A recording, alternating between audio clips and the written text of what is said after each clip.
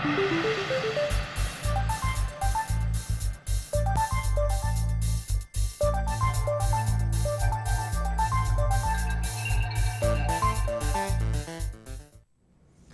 Dr. Robert Ritch, and I'd like to give you some tips that will help you to improve your ability to control your glaucoma.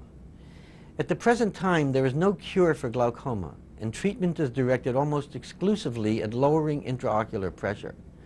Eye drops used to accomplish this either decrease the amount of fluid entering the eye or increase the rate at which fluid flows out of the eye. Many patients have difficulty putting drops into their eyes. People with limited vision may not be able to see the tip of the bottle. They may get the drops on their eyelids or on their cheek instead of into their eye, or they may require several attempts to get the drop into their eye, leading to frustration and wastage. In this video, we will describe a new and essentially foolproof method for putting in your eye drops, even if you have severely limited vision. If you do, you may want someone to watch this video with you to help you learn this new technique. We've also included some tips on how to improve the effectiveness of eye drops by getting the drug into your eye where it belongs and not into the rest of your body. Now, a patient with glaucoma is going to show you this new technique. Hello, my name is Naomi and I'm a glaucoma patient. I keep my pressure under control by putting several drops in my eyes twice a day. I've learned some very simple techniques to help the eye drops work better for me. My visits to my ophthalmologist have shown that I am not losing any eyesight, and I'm convinced that this is due to how I adhere to my schedule for inserting drops, as well as the technique I use for inserting the drops. I will describe this technique and then have a fellow glaucoma patient demonstrate the technique for you. Start by holding the bottle with the thumb and index finger of your dominant hand. If you're right-handed, hold the bottle in your right hand. If you're left-handed, hold the bottle in your left hand. The index finger of your other non-dominant hand will act as a guide for the thumb holding the bottle. Place this finger in the center of your lower eyelid to hold it open. Point this finger toward your eye, creating a right angle above the knuckle closest to your fingertip. Slide the bottle on this flat part and stop it at the knuckle. Now let's go through the technique step by step. First, we'll demonstrate it for right-handed people and then repeat it for left-handed people. Sit or lie comfortably. Hold the bottle between the thumb and index finger of your right hand. Take your left index finger and hold down the center of your lower lid. Bend the left index finger so that it makes a right angle at the middle knuckle. Place the first knuckle of your right thumb on your left finger and slide it toward your face until it rests on top of the knuckle closest to your eye. Stop at this point. The bottle tip should be aimed downward. Now let's repeat the technique for left-handed people. Sit or lie comfortably. Hold the bottle between the thumb and index finger of your left hand. Take your right index finger and hold down the center of your lower lid.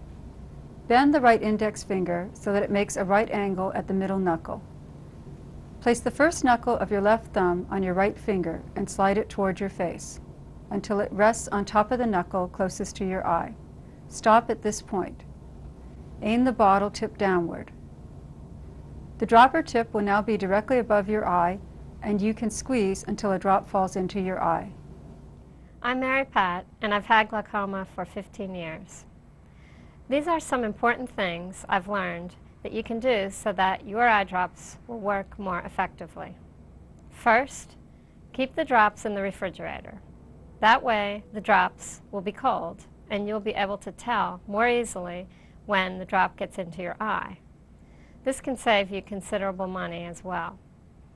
Occluding the tear duct in the eyelid so that the eye drop does not drain into your nose is very important. Immediately after instilling a drop, simply use your index finger to put light pressure on the inside corner of your eye, with the lids closed for a full minute. You can either look at your watch or count to 60. And now you can put a drop in the other eye and keep that eye closed with light pressure on the inside corner of that eye. Again, for a full minute. Count to 60 or look at your watch to ensure that a full minute has elapsed. This increases the amount of drug entering the eye by 50%. It also increases the duration of action of the drug by 50%, and it reduces absorption into the body, thereby reducing side effects. Many patients have been able to improve their pressure control by using this technique. Do not use your thumb and index finger to press on the bones of your nose. This will not occlude both eyes effectively. You need to use both index fingers to press on the inside corner of your eyes. If you take multiple drops, wait 10 minutes between different drops so as not to wash out one by putting another one in too soon. Try to put your drops in at regular intervals, like 12 hours apart for a drop that's used twice a day. Establish a system for knowing when you've put in a drop. For example, I move all my bottles close to me before I put them into my eyes, and then as I finish each bottle, I put it away from me. Making the drop installation a part of your daily routine will ensure that you don't forget them. Remember that glaucoma is a lifelong disease. You must visit your doctor as necessary to ensure that the eye drops are working, to lower your pressure, and that you are not losing any vision.